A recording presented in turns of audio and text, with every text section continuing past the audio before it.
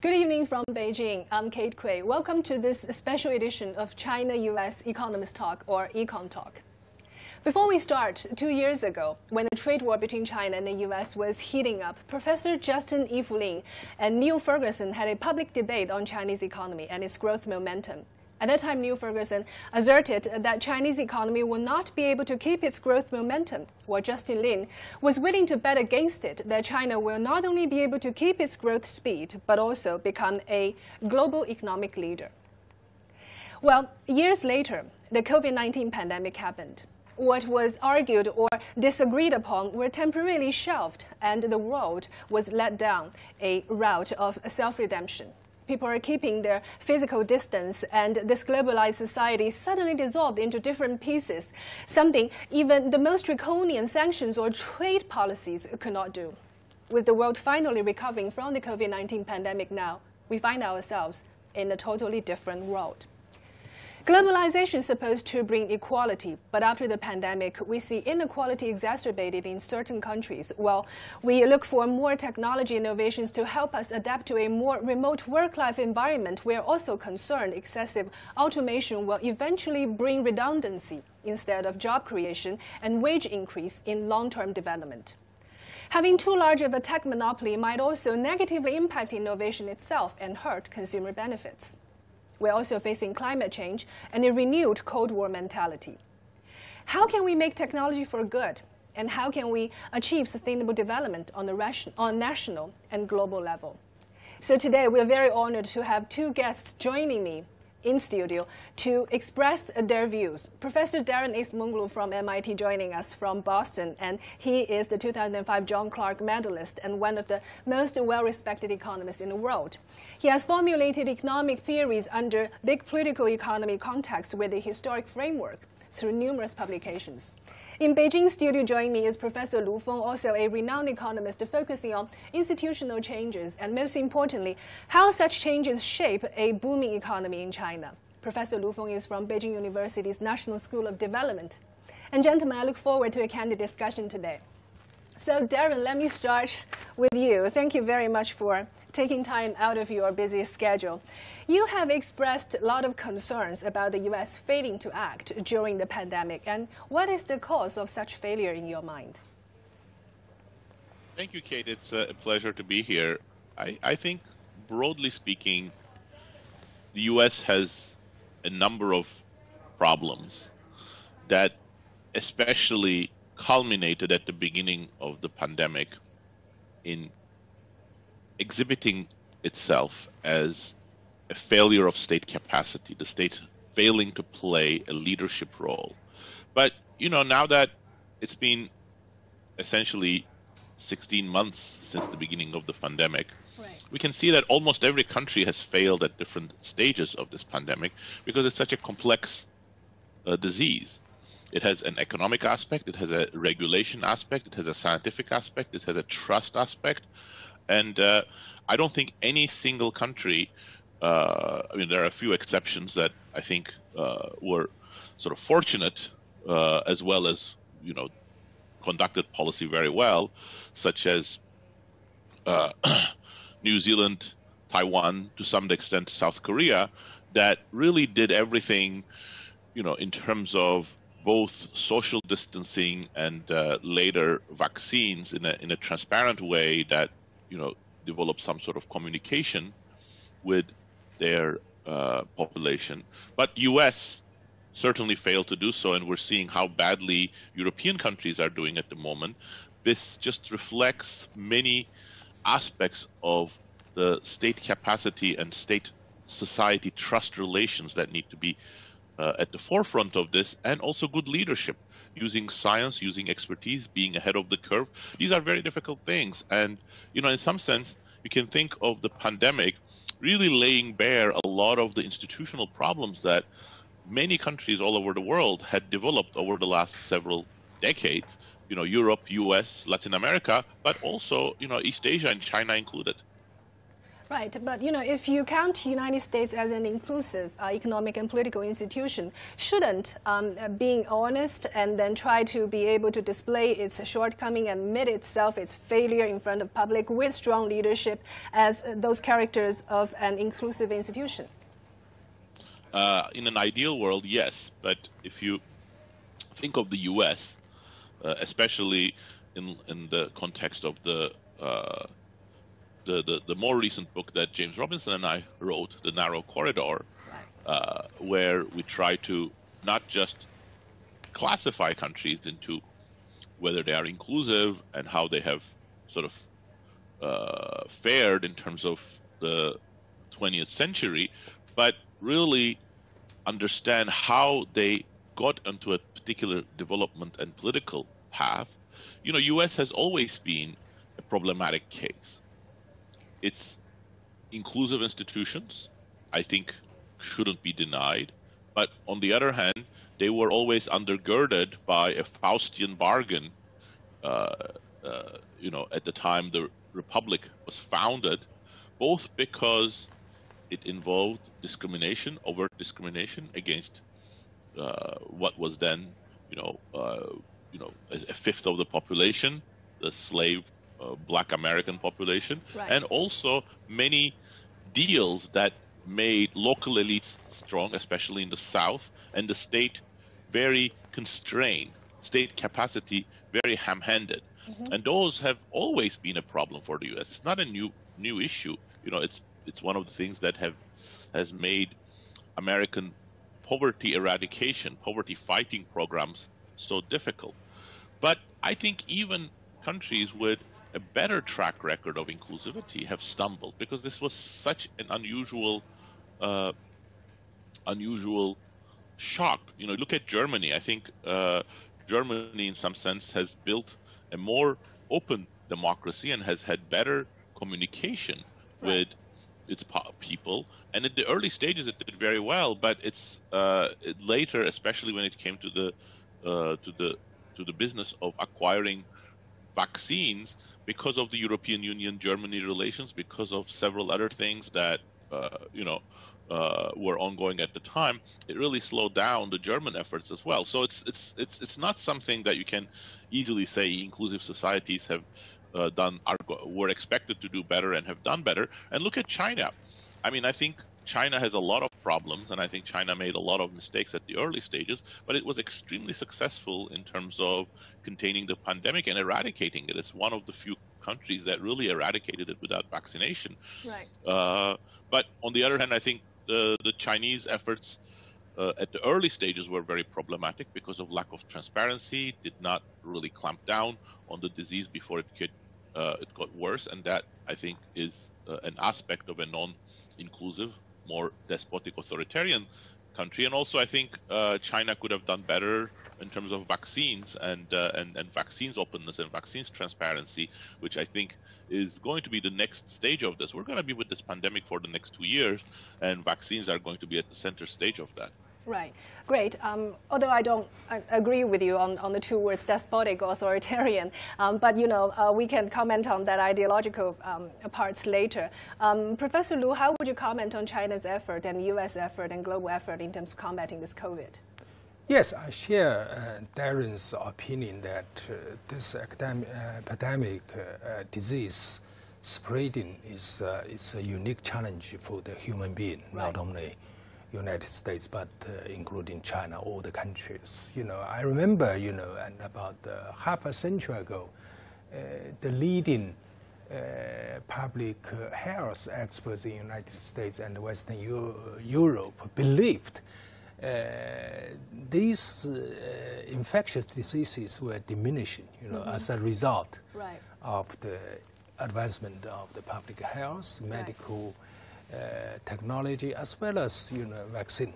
Okay, but actually now we have this kind of things. Earlier we have other things. Okay, so it's a challenge. So I think every country, all the countries in the world, are learning how to deal with that. I also agree that China has been very successful, containing the disease in this pandemic, especially without the vaccine, Right.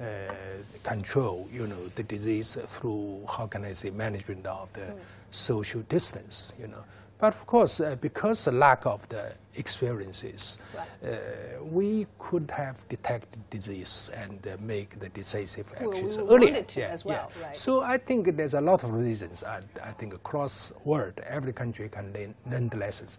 But I personally also, I think a lot of people believe and accept China has did a very good job in controlling the disease so far, especially without widespread vaccine. I think China can deliver that results because a lot of reasons. Simply speaking, number one, I think it demonstrated the tremendous capability of mobilization across the whole country, the society. Number two, I think that also demonstrates the capability of the government of delivering or implementation, effectiveness. So especially Chinese government, if they want to one things, focus one objectives, usually they can do it very effectively, very effectively. Number three, I think also because Chinese people, relatively speaking, are well disciplined. So they want to sacrifice to some degree of the civil liberty, and to exchange for these kind of public health security. I think that is the strength, relative strength of China's society. But I also agree that this game is not over yet. So the disease has not been fully controlled, especially India's situation is very worrisome. So I think we still have to learn. Also join the lessons through the experiences. Then we can do better in the future. Also, we can share experiences and the lessons across different countries. Right, absolutely.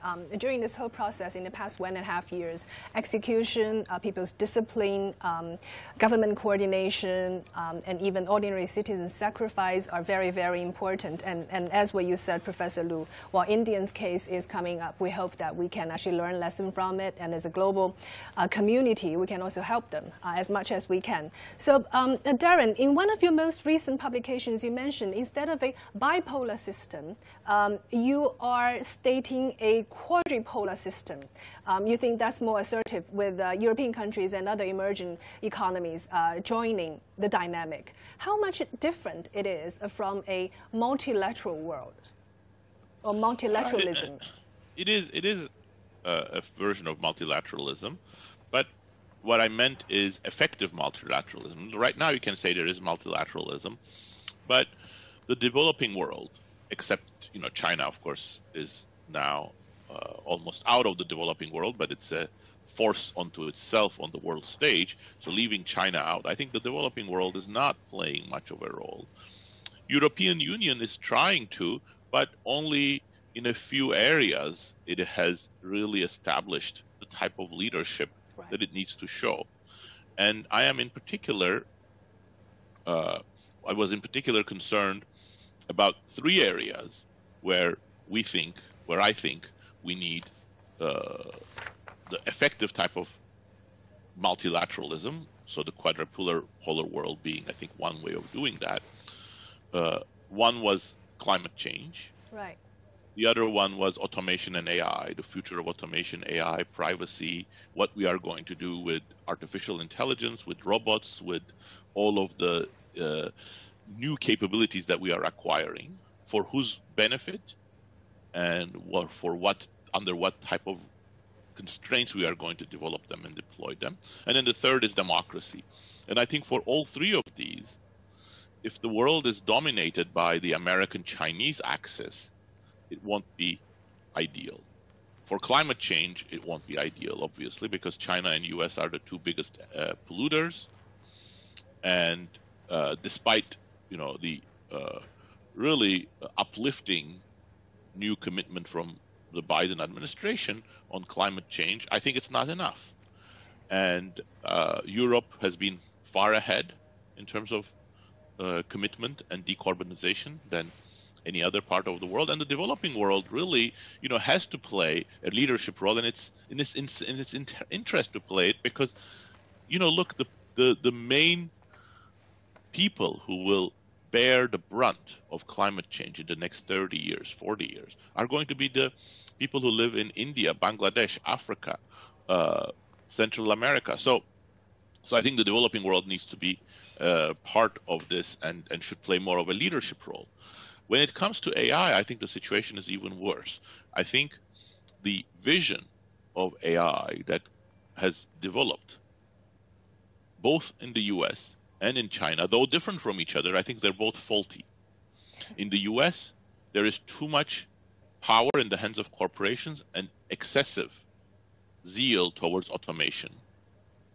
In China, I think the automation will come as well, but it's very much a limitless ability of the government, often in conjunction with corporations, as long as they are pliant, to collect data about individuals, which is disempowering, which really makes individuals less likely to become citizens and active participants in politics. I think it also starts more and more, as we are seeing in the US, distorting the economic model when with so much data, corporations as well as governments can start influencing individual choices too much. And I think, again, here we need more voices. European Union has been ahead of the US certainly, and ahead of other places in terms of calling for data privacy and regulating big tech.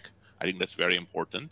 And also the developing world, I think, has to be at the table here, because when you think of the current direction of AI technologies going more and more towards automation, that's going to be a big cost for the developing world.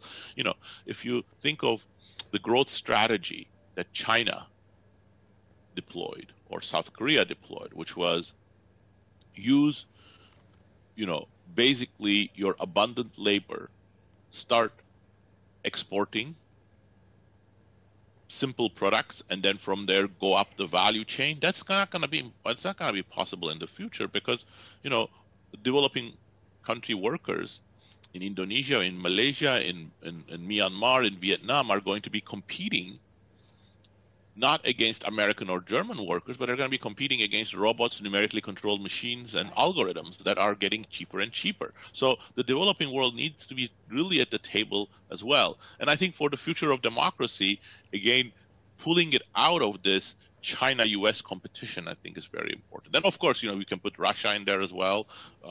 Russia's effects are, Russia is a declining power. Its economic might is nowhere where it was before. Its economic and political influence is nowhere comparable to China, but it's playing a very important role as well. And again, a quadrupolar world would be useful for checking those impulses as well. Right, fair enough. We're going to touch upon the climate and also the technology automation and its impact on the labor market a little bit later. But before that, Professor Lu Feng, let me ask you, as was described by Daron, this is essentially still bipolar, because some countries in the EU and some countries in the developing countries will choose to follow either US or choose to follow China. Isn't this still the two blocks? How should we be able to avoid such kind of Cold War mentality if the world is indeed divided into two big blocks? I think the idea, and in Daron's essay is very interesting, and the quadrupolar. But to me, I think the immediate question is this concept is a positive sort of description of what happened right now, or it is the positive sort of idea you want to prefer the world is involved in that direction. Okay, I think if you want to say you want the world to become the, how can I say, and the quadrupolar, and the Chinese were rather, based on my personal observation, I think Chinese don't have a lot of difficulty to accept that. Maybe Japanese were not happy about that, because you cannot say that is one of the polar. Actually, in China, I'm not an expert in international relationships. We always say it's a one hegemony, that is the United States, right, but multipolar. Okay, so your preference, if presumably you use that as a normative concept, is in line with that of the concept of the multipolar. Okay, but I agree. Maybe two polar will have sort of inherent instability. Okay, there were some problems because you always want to be overwhelmed over another side. But in reality, whether you can have the quadrupolar or multipolar, it is an interesting question, but will have a lot of difficulties because when you say, number one, when you say, the fourth color as sort of emerging country, separate emerging country, who's going to take they the lead? can, work together as one country. But these kind of allies, we all know that non-allies movement, 73, 77 countries, emerged in history. They're always a player. Right. Also, right now, we have these so-called BRICS, okay, BRICS countries, okay. So different allies, different configuration of different countries, they'll always be there. But I'm not sure whether this kind of the combination portfolio will have the exactly or even similar role as a single country like States, right, or like a European right, country. Okay, that is an interesting concept, but I think they can, how can I say, give a lot of reflection on that. Of course, I agree with you. I fully agree that we should avoid the mentality of the Cold War, as you mentioned. Actually, I think even though China and the U.S. relationships has a lot of difficulties, I think that is more or less is a mainstream opinion, right, both in States as well as in this country. We should avoid sort of Cold War.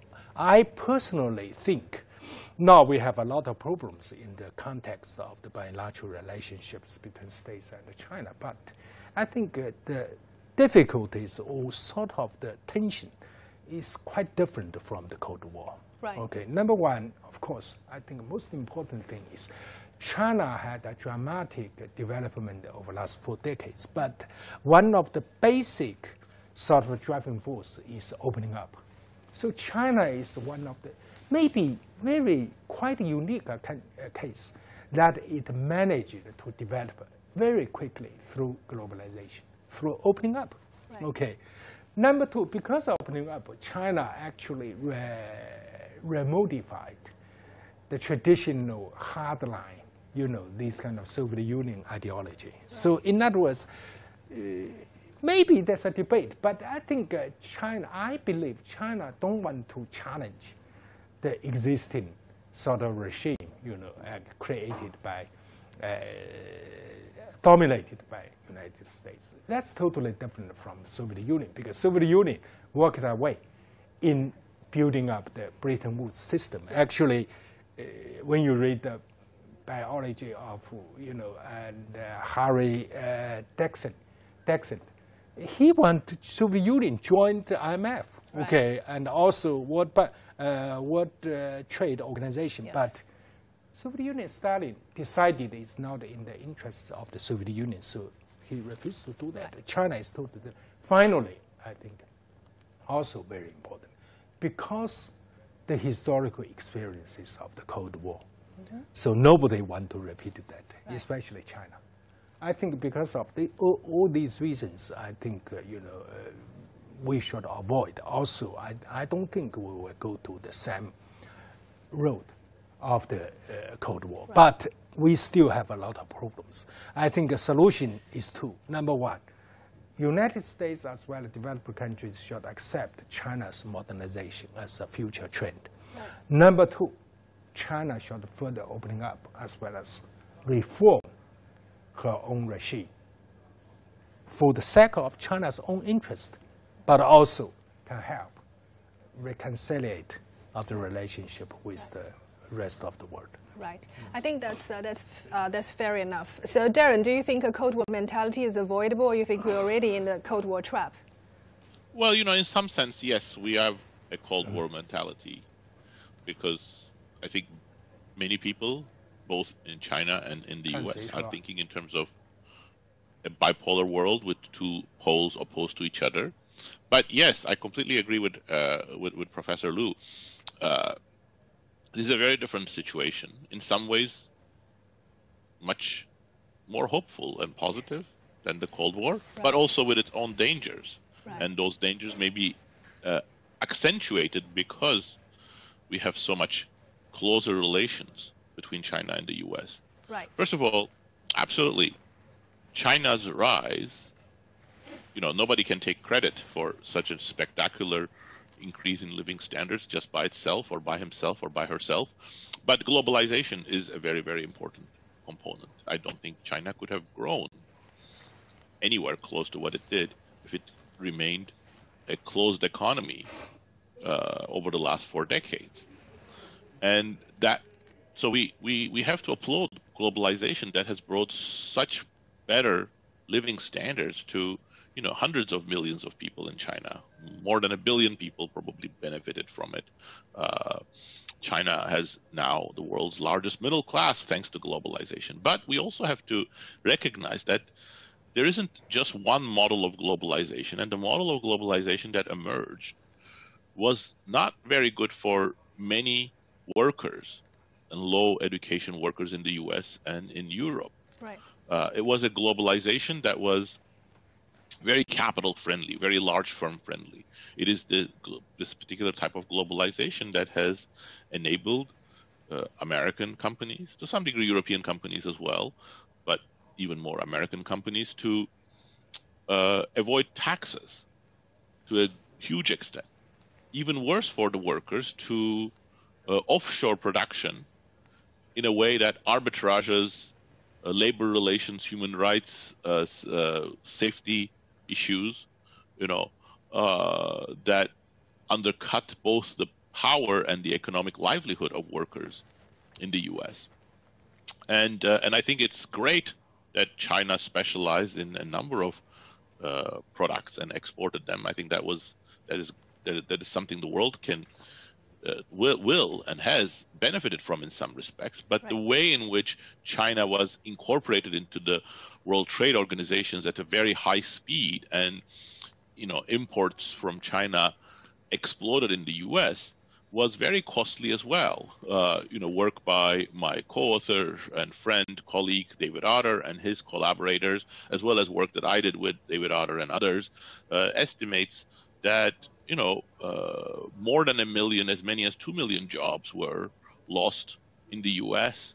As a result of cheaper Chinese products coming in and destroying certain light, low value-added manufacturing, such as apparel, textile, toys, etc. Now, I think that could have been managed better. This is not a call for closing down borders, but I think huge transitions, whatever they are, can be handled better once you understand what they are doing. Perhaps slow it down a little so that not all of these jobs are lost at once. The U.S. labor market has an amazing dynamism. If you look at it, it reallocates tens of millions of people every year from one type of job to another type of job. But even such a dynamic labor market, if you have a local economy, say Pittsburgh, where they specialize in everything that suddenly becomes 50% or 30% cheaper, that whole local economy collapses. So there are aspects of this globalization that was very much pro-capital and was beneficial for China as well, and I think we have to think about that. But overall, I think this is what also Professor Lu was hinting at. I don't think it would be good for the world to pull back from globalization, but it is also inevitable. There is a move towards deglobalization. I don't think it's going to take us back to where we were in the 1970s, but it's a time for us to rethink what aspects of globalization that we want. How we can, for example, make it such that workers in China, workers in the US also benefit as much from it. And then there's another question here, which I want to just touch upon before I conclude, which is that, I think globalization at the end is our best guarantor when it comes to U.S.-China relations. Soviet Union and the U.S. could have pursued completely adversarial, almost warlike conditions for 3 decades, because they were not trading. They had very little exchange of ideas, exchange of goods, exchange of capital. That's not the situation with China. And I think that is something that's very beneficial. On the other hand, the warning is that if relations become really bad, despite this globalization, the costs of it will be very high as well. So the stakes are higher. We have good shock absorbers for U.S.-China relations, but if we don't manage them, which will be a mistake of the leaders, then the costs would be astronomical as well. Right. Fair enough. I think you mentioned a very important word, which is the labor market. The labor market in the U.S. and labor market in China. I want to touch upon the labor market a little bit more, but on the context, under the context of technology and also automation. You're saying that globalization actually caused some industries and some job markets lost their positions because of the influx from outside or because of the structural change in the economies. However, automation is probably a much stronger force. It is coming out of the preparation of every ordinary people. How do you think it will impact the labor market in the U.S.? And very importantly, as you just mentioned, China has a huge manufacturing base, as well as other developing countries. What will be the repercussion? Great question. Right. Oh, yeah, you wanted to ask me first? Or yes, please, Daron, just go ahead. Yes.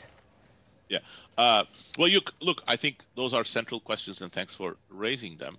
And I completely agree with you. I think if you look at the overall picture in the U.S. over the last 30 years, automation has been more important than trade with China. So there's no doubt about that. So if today the U.S. labor market, or in my mind, there's no doubt. There are people who have different views, but in my mind, there is no doubt about that. Economic opportunities for workers without a college degree in the U.S. have completely collapsed. The American dream, an American dream isn't like for people who have a PhD from Stanford to become billionaire. Sure, that's part of what we see. But really, the American dream is, you grow up in a rural town with your parents barely able to read, and then you get a middle-class job and have a house and have a car. You can send your children to college. That's the American dream. And that was enabled by factory jobs that paid really good wages for workers without a college degree. It was enabled by clerical jobs that paid really attractive wages that built careers. And those have disappeared. And again, the influx of imports for some local labor markets has been devastating, but mostly this is because of automation. And does that mean automation is a force for bad? No. If you look at history, automation has been at the center of many technological and industrial transformations. It's been one of the forces that has increased productivity greatly. But in the past, automation was counterbalanced by other technologies that made workers more productive as well. And that has ceased. And that's why when we were talking about the quadripolar world and I was talking about the future of AI, I'm really worried about AI, because AI as a broad technological platform can be used for so many things. It can be used for empowering governments to survey and monitor individuals. It can be used for empowering individuals to become better citizens, more informed, more active, politically participant people that are able to protect their own data and use their own data in the way that they want. It can be used for creating lots of new tasks and new capabilities for workers, or it can be used for automating them. And typically we're taking the low road right now everywhere around the world. And that is why I think the labor market is looking worse and worse for workers with non-college degree, without a college degree in the U.S. And that's why we need to counterbalance automation. We need to find incentives for companies to create and deploy technologies in a way that is more useful for workers. And this is not just a U.S. problem. We see that in Europe, but more importantly, it's a developing world problem as well, as I mentioned because the developing world, its advantage is its large labor force. So if we make that labor force less and less useful for production, less and less central in the production process, that's bad. China is in an intermediate situation, as you pointed out. It is the manufacturing center of the globe. But China is also aging, and it's at the forefront of automation right now. But there is a hope that, in my mind, at least on the automation front, China may be more successful than the U.S. because, it still has a huge labor force, and it should use that labor force. And perhaps that's going to encourage, the Chinese system to find technological applications for that labor force as well as automating them, so the two can go hand in hand. On the other hand, of course, there are other aspects of AI, such as the balance between government power and civil society. There, I think China is making the worst choices, but the U.S. is also making really bad choices. Right. Great. Professor Lu, what's your take on that? Do you think China will actually be hit by this? I think AI is sort of trend of technology and the progress. It's inevitable. Actually, if you look at the data, you will see very clearly in recent years, actually, the industrial robots used in China has been increasing very rapidly. I did some investigation on that issue. That is inevitable. But we also worry that, maybe that will be conflict with the job sort of the creation, creating sort of the employment problems. Right. Actually, last year G20 have the main topic is the opportunities access for all. That also highlights on that issue. But I think on China, this sort of tension is still manageable. Right. I think because there's sort of the constraints in these relationships, in that, these automation or industrial robots, they can only be used if, the wage rate has been growing very rapidly, or to some certain kind of the critical levels. Otherwise, it's not economically viable to use that kind of things. So in other words, there's sort of the relationships, link these two things together. On the other hand, if you're using more sort of the AI technology, like the industrial robots, that means the capital, in the total production systems has been increased their weight. Right. Then, as mentioned by Professor Acemoglu, the productivity will increase. So it also may increase the wage rate. Right. But of course, it will depress the growth rates of the wage in the sectors that this AI technology has been used. Right. So in other words, in China, these kind of the driving force will push forward the growth in that direction in which, the other sectors were increasing job creation. Right. So these sectors, will not be substituted by the AI technology and sort of automation technology. So then we will see quite dynamic, quite sort of complicated process ahead.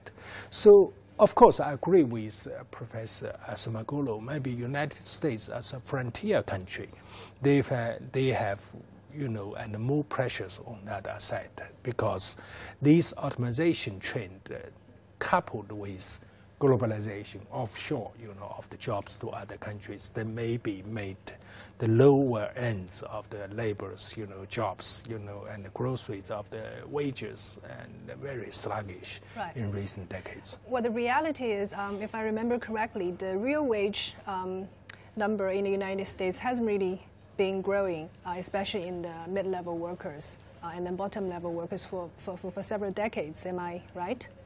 Yes, absolutely. I think that's one of the symptoms of the problems that we're talking about. If you look at median wages, they have grown very little. And even the wages of, say, college graduate workers who have a college degree but no postgraduate degree, men with college degree in the U.S. have not increased all that much over the last 30 years. So, and in fact, this is, exactly like Professor Lu said, when you automate jobs, that can be good for labor indirectly because it generates productivity, enough demand coming from productivity gains. But that really requires very large productivity gains from automation. And everywhere around the world, as you know, there has been a productivity slowdown, despite the fact that we are going through one of the most creative periods of the world economy in terms of lots of new widgets, lots of patents, lots of new algorithms. Productivity is not growing. And a result of all of this has been really a terrible labor market for workers, for most workers. The groups that have benefited in the U.S. are workers with postgraduate degrees and women with college degree and postgraduate degree, but all the other groups are not doing very well. Right. Well, I think this is probably something that we will need to a lot. I wish we had longer time to discuss, because it's a very important question. Let's keep on the tech front. So, Daron, I don't know if you have any contact with the tech companies in China or not. But the tech monopoly or antitrust action is undergoing in China right now as well. You see that the government is starting to fine those big conglomerates for the antitrust behavior, partially just to protect the benefits of the consumers, and also, in your way, to make the tech growth more inclusive. So I don't know how you will comment on the antitrust activity globally in the tech sector to better protect consumers' benefit, as well as to make sure the growth will be inclusive. And the most importantly, that the advance in the technology development will not further create any inequality. Very good questions, Kate. And look, I think we need to rein in the tech sector. So I agree with that. But I'll put two caveats. First of all, my view has always been that antitrust is not an important issue. The reason why I worry about the tech sector is not because they are going to charge suddenly big markups. They will do that at some point. But until now, you can't say, Google or Amazon or Facebook are, charging huge markups. That's not the problem. The problem to me is the effects of these companies on the direction of technological change and on consumer autonomy and power. So most importantly, these companies have transformed the direction of technological change towards more and more automation, more and more things that empower companies at the expense of workers and at the expense of government. And the fact that we are not getting enough productivity growth, especially we're not generating enough opportunities for workers without a college degree, for example, I think is intimately linked to the dominance of a few very large companies in the U.S.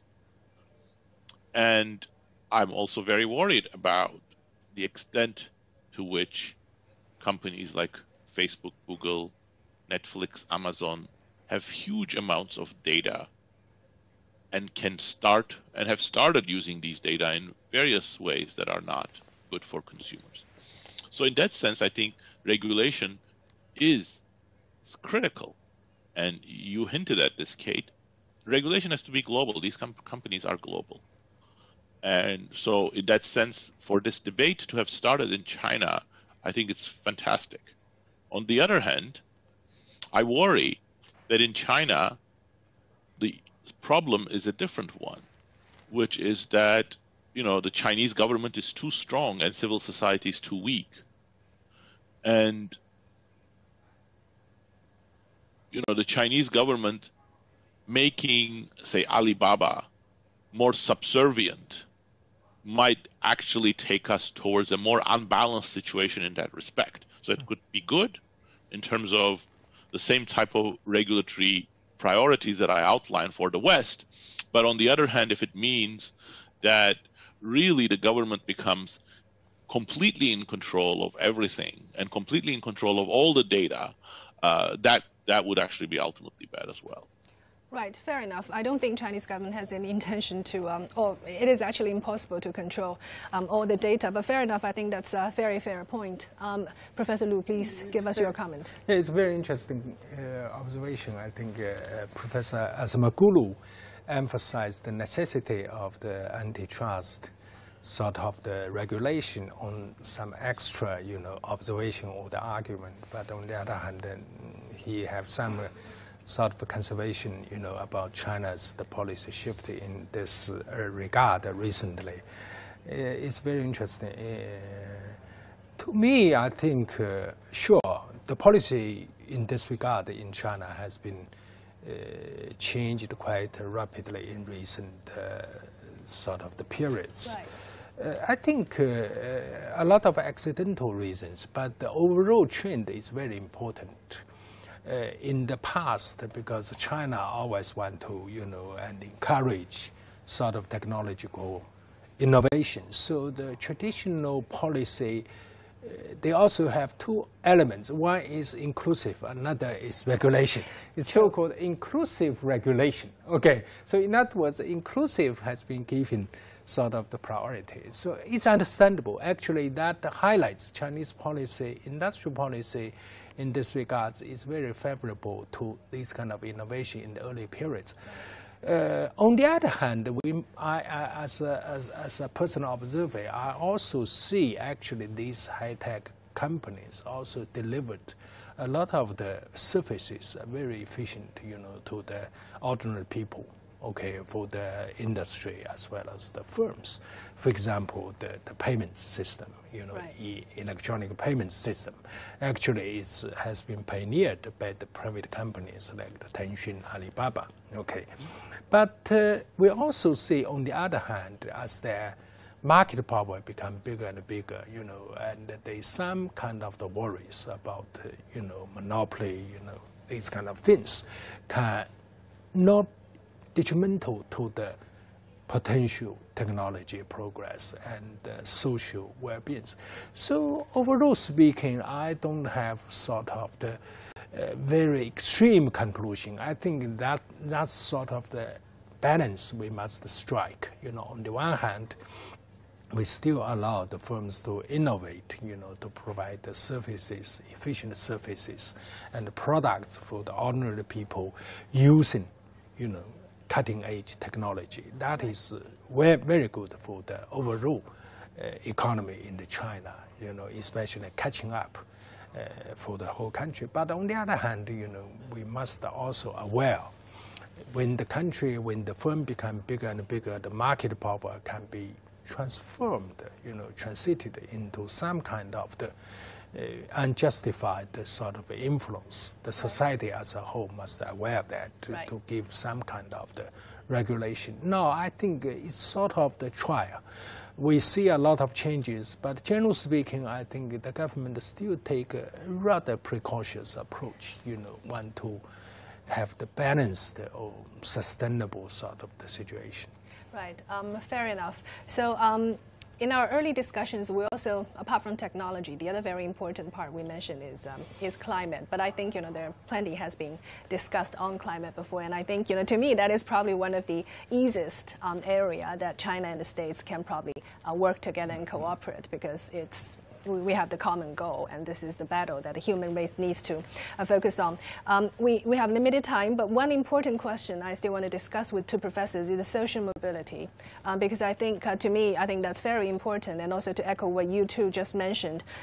If there's no social mobility, probably the inequality will be further exacerbated. How to make sure that we have enough social mobility in this fast-developing, technology-driven world to make sure that there are equal opportunities for everyone. Well, China has already eradicated poverty, extreme poverty already.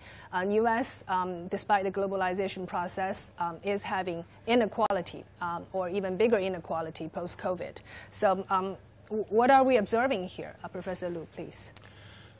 Sure, I fully agree that this social mobility is very important, for a country or economy to grow sustainably. That concept, in my personal reading, also consistent with the idea of inclusiveness highlighted by Professor Acemoglu and his co-author's book of the Why Nation Fail. Okay, so highlights this concept. I think very important. I think in China, overall speaking, I don't have the chance to have the in-depth study on that area, but as a casual observation, you can see very clearly why China has been managed to achieve the remarkable growth over the last 4 decades because, we reformed the system, the traditional dual system which separated, the rural area and the urban area. So make the social mobility has been growing dramatically and very tremendously. I think that has been served as one driving forces for the economic miracle observed in China. But on the other hand, when China growing and to higher stages, maybe we also have the similar problems. For example, we still have the household registration system in place. I think that is all maybe not favorable for the enhancing of the desired, more social mobility. I think overall speaking, we have done a lot of right things in that area, but we still have a lot of the new assignments in future. What do you observe from the U.S. perspective? Daron, please. Well, thank you. So since we're running out of time, let me also say one sentence on climate change, because I agree very much with you, Kate. I think that's a nexus along which China and the U.S. can cooperate, and I think their cooperation is really important for the world. But I think it's not enough. I think what's being done is not enough. I think both China and the U.S. need to do more. So, but I completely agree with the sentiment. In terms of social mobility, yes, absolutely. I think social mobility is an important part of inclusivity, and I think it's something that both China and the U.S. are going to have problems with. But just like Professor Lu, I have not seen, detailed studies on social mobility in China. I know more about the U.S. But let me also say that there is a sort of a common sort of ideological theme emerging in China and the U.S. that is sort of centered on meritocracy. Somehow if the smart people do well, sort of somehow associated with an acceptable degree of social mobility, that's good. Well, I don't know. I think I don't know that that's enough. Look in the U.S., the danger is that we are moving more and more towards a two-tier society, where there are people with some very specialized skills, programming, surgeon, top entertainer, lawyer, CEO. They're going to do great. They've been doing great. And the rest of society has low status, does not earn much. The labor market is not what it used to be for them. They are often going to be dependent on government transfers. They are going to be increasingly alienated from both the labor market and social life. And I think that is the new modern version of the extractive institutions that James Robinson and I have painted. In the past, extractive institutions were associated with an all-powerful despotic emperor or general, using his iron fist. Well, in the future, perhaps we don't have the iron fist, we don't have the dictator, but we're still going to have a very dystopian society if we have this sort of two-tiered structure. And that, to me, would apply even if there is some degree of social mobility. That perhaps it's okay, perhaps some people whose parents were not very well skilled and were very poor might become a great programmer. I think that's better than not, but it's not enough. So I think I see the sort of this meritocracy is a cure for everything view sort of being very active both in the U.S. and China, and I think it's not enough. So we need social mobility, but we need more than that. So we need to deal with inequalities. And the truth of the matter is that China and U.S. are both doing really badly in terms of inequality. Inequality has increased in both countries. U.S. is not doing great in terms of social mobility. I don't know what's going on with China, but I see, for example, rich parents being able to send their kids to the best schools in China is becoming a very common practice as well, which was one of the channels via which social mobility has somewhat decreased in the U.S. And social mobility in the U.S. is really itself a very complex thing. If you look at somebody who grows up in New York and who's not African American, their social mobility isn't terrible. It's actually comparable to what's in Europe. But if you look at African Americans or people in the South, they have much lower rates of social mobility. Again, sort of highlighting some of the complex nature, some of the complex features of the American economic and political system. So I think those are really important challenges that we have to deal with. And coming back to the same themes that we started from, to make the future of social mobility better, we need technologies that are enabling for people with all sorts of skills to earn a decent living, to realize their potential. And we also need democratic institutions. There is no alternative to a sort of democratic system in which people who are at the bottom of the inequality hierarchy have a voice as well. Without that, I think it becomes even worse in terms of heading towards a two-tier system. And of course, the problem is that democracy is retreating everywhere. It's getting weaker and weaker, and that was a trend that had started before the pandemic, but the pandemic hasn't helped. Great, thank you. I wish we had more time. We might have different views on ideology and explanations on how institutions are shaping economic development from two different parts of the world. But one goal, I think it's very clear, according to today's discussion. We are striving for a better society. Each country will have their own ways to achieve prosperity in the long run. And we probably should learn to work with each other. So let the debate continue among academia, and let us wish for a much more prosperous world ahead. Thank you very much, Daron, and thank you, Professor Lu. Thank you. Until